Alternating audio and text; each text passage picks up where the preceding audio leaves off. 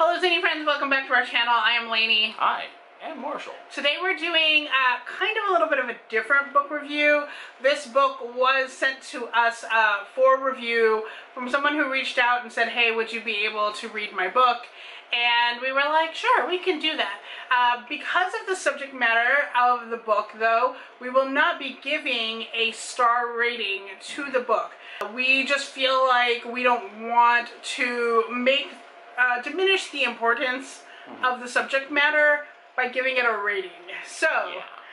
I did not read the book, but Marshall did, so take it away. So, The Existence of Amy is the story of a girl named Amy.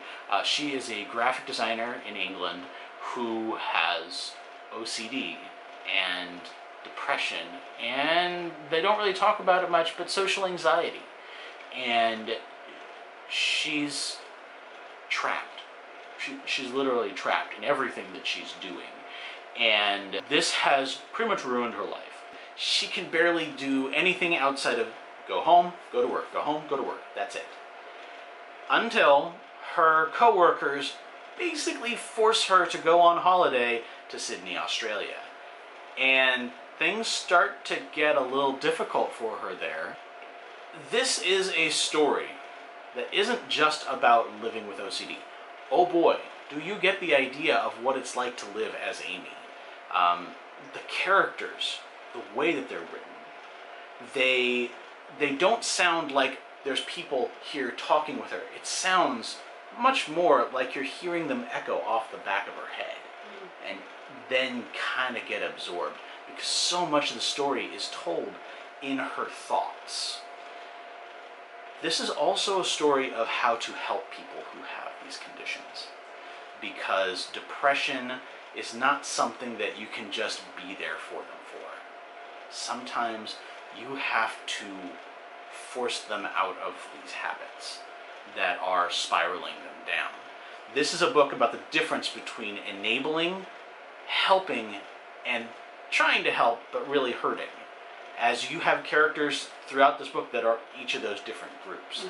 And if you have a friend who has OCD, who has depression, who has social anxiety, I recommend that you read this book. You need to read this book. If you have any of those conditions, this probably would not be a hurtful book for you to read either. Just to inspire you maybe to push beyond.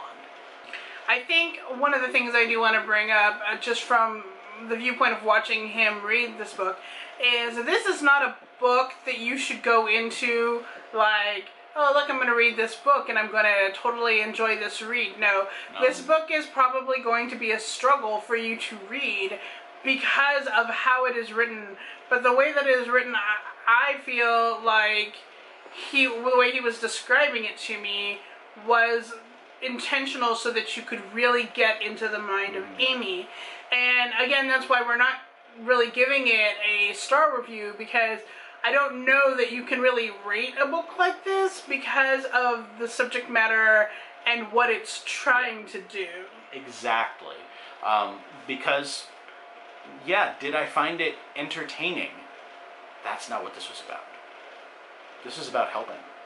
And it was custom built for it. And I think that's what you should take it up as. We'll leave the information down below if you are interested in checking this book out. You know, I think it's just a really important book for people who have people in their life that are dealing with these things. I think it's something that maybe you should get a little bit more insight about, and this would be a good way to do it, I think. Yeah. So thank you so much for watching, and until next time, stay safe. Bye.